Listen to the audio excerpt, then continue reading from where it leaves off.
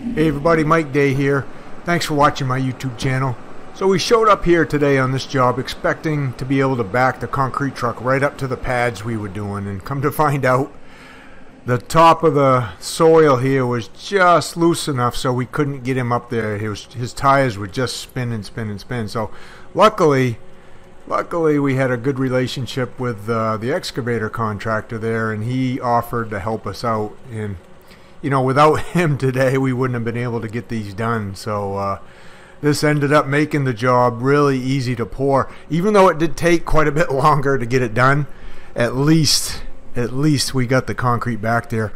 So we got 3 pads to do here today. Make sure, you know, I'll show you the third one. The third one was even further away than these two, but you can see how slimy and slippery that surface was right there. It just, the sun was out just enough to loosen up that stuff and keep it from being just frozen really hard.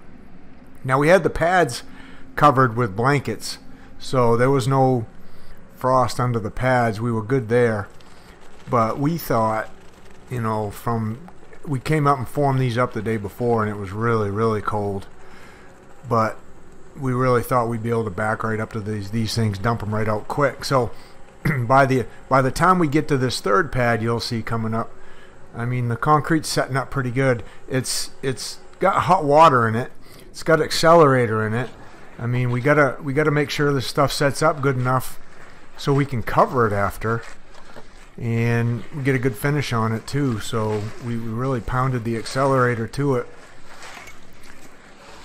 You can see we poured it fairly dry with that slump right there. That's not too wet. I'd say that's probably about a 5 slump right there, and it's drying up fast on us. So we're with just 3 of us, you know, we're moving as fast as we can, even though I know for me personally my fingers are probably froze right now grabbing onto that cold screed.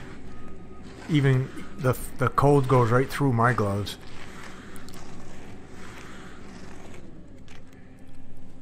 But without the excavator guy offering to help, I mean, he was busy. He's working on the same job site, but it's a little bit further away, and they're digging up the driveway, putting in a new parking lot and all that stuff.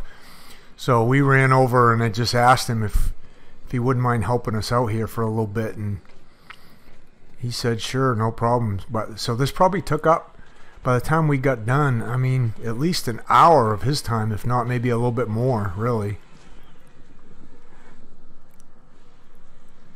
I mean, you can only go so fast when you're dumping a little bit of concrete into that bucket. It wasn't the biggest bucket either on that excavator, so probably, what, about 3 wheelbarrows or so would fit in there. So by the time he gets down to the truck loads the bucket, he turns and comes back, dumps it in the pad. You know, here we are on the 3rd pad. You can kind of see from the tracks left by the excavator there just how greasy and muddy that was on top. We didn't dare back the truck up any more than that right there, because we didn't want to get him stuck. Even though we probably could have pulled him out with the excavator, it just would have made a mess. So we ended up just dumping it bucket by bucket.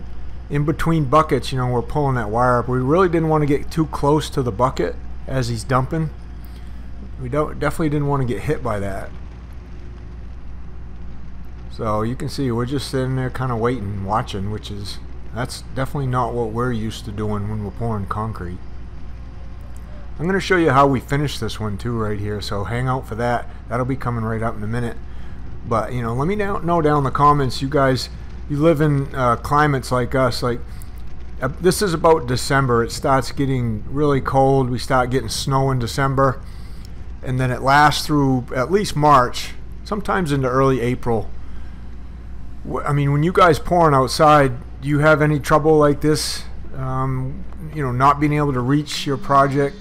I mean, if we'd known in advance we wasn't going to be able to get back to these things, we would have done a couple things. We would have either called for the conveyor truck, we would have got a pump truck, and I guess we could have even brought some of those. They do make these big really hard rubber mats you could lay down. We could have backed him across those mats to get him up to this. But without the excavator, I mean, it would have been game over for us. We would have been sending him back and not getting these done today.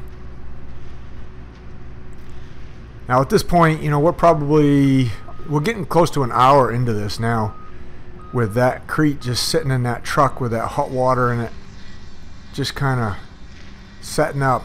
We didn't really want to just keep giving him water, you know, keep giving him drinks. That'll just weaken the concrete. So we had to kind of push through it and just deal with it, get it down as quick as we could, because we know that we're going to have to jump right back on the finishing based on how much the slump is drying up on us right here.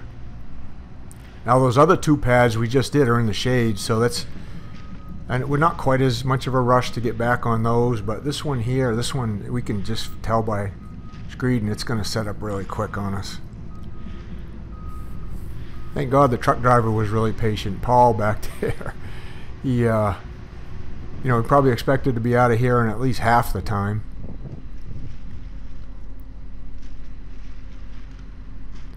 And we don't want to dump too much here. We don't want to make a big mess on the outside of this pad, so the excavator guy, he was really patient too for us, just waiting, even though he had another job to get back to.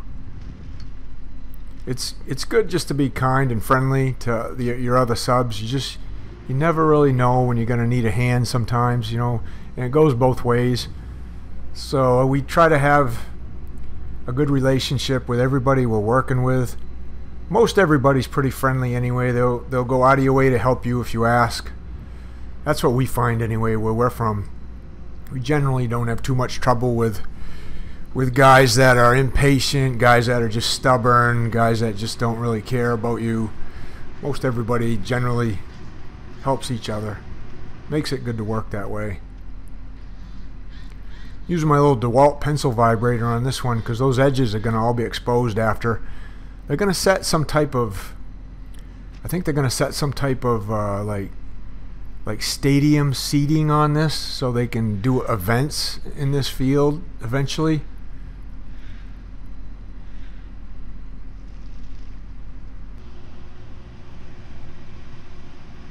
There you can see, look at Luke run this bull float down and back. It's barely even doing anything. He had to go over and over and over it multiple times to get this smooth, but he finally did. And then once he got it smooth, you know, we went up, washed tools up, and then we jumped right back on this thing. We're going to cut a joint in each one of these three pads the same way right here. One right down the middle, just cut them in half. That'll help do a couple things. Should help with the cracking, number one. And it just breaks it up, makes it look a little bit better. I'm working on getting the mag floating done. Darren's cutting in the edges with the edger, because this thing's getting real close to brooming. Luke's using a Darby there. He's reaching out. Luckily, we could reach out across this thing with that Darby, and we didn't have to jump on it with knee pads and mag it out. So what we'll do is we'll run the broom over it like this and take a look at the broom marks. If we like them, if we think they look good, if they're fine enough, we don't want to get them too rough or anything like that, then we'll just keep going. If not, we would stop. We'd float those broom marks back out and just wait a little bit. But this one seemed really, really nice. So we could go right to town on this one and then get back over there on those other ones in the shade.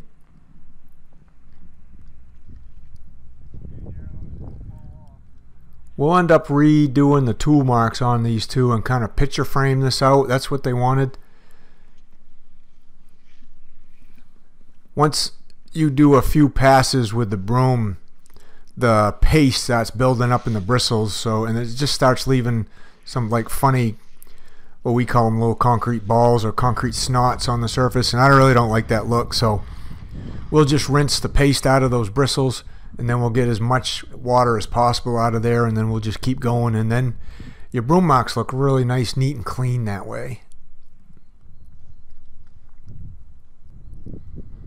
We're working right on that river. That's called the Kennebec River, really close to the mouth of the ocean. It was kind of windy here today and definitely very cool. So it made working a little tricky first thing in the morning.